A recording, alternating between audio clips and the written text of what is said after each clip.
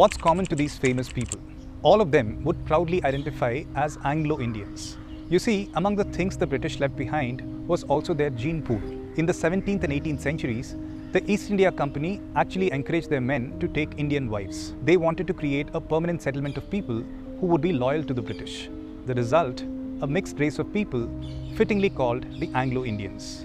The Anglo-Indians at the time maintained a distinct identity, typically British names, European clothing and English customs. But to the British and the Indians at the time, the Anglo-Indians were difficult to slot, neither British nor native Indian. Then in the mid-1800s, the British began a massive project, building the Indian railways. The English supervisors were finding it difficult to connect with natives. The Anglo-Indians, on the other hand, were familiar with the local language, climate and customs. Soon they started taking over the role of supervisors. Every time a new railway station was built, a new railway colony would come up, mostly populated by Anglo-Indians. Today, there are less than 150,000 Anglo-Indians in India. Many of them live in Tamil Nadu.